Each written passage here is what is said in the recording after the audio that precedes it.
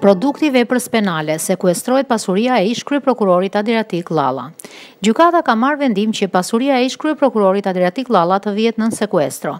Ky vendim është marrë pas dyshimeve se pasuria e Llallës është produkt i veprës penale.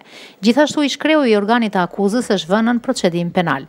Prokuroria pranë gjykatës së shkallës së parë për krime të rënda Tiranë bën me dije se mbi bazën e akteve të ardhura për kompetencë lëndore nga Prokuroria pranë gjykatës së shkallës së parë Durrës ka regjistruar procedimin penal numër 65 viti 2018 në ngarkim të shtetasit Adriatik Llalla, ish prokurori i përgjithshëm i Republikës së Shqipërisë.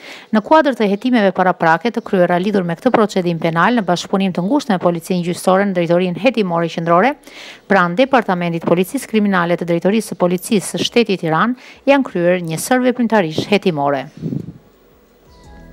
Si rezultati veprimeve hetimore të kryera janë krijuar dyshime të arsyeshme se disa pasuri të paluajtshme në zotërim të shtetasit Adriatik Llalla përbëjnë produkt të veprës penale. Me vendim numër 179 data 20/7/2018 të gjykatës së shkallës së parë për krime të rënda Tiranë, është vendosur pranimi i kërkesës së prokurorisë, vendosja e mazës së sigurimit pasurore sekuestro preventive për pasuritë e paluajtshme të Adriatik Llallës.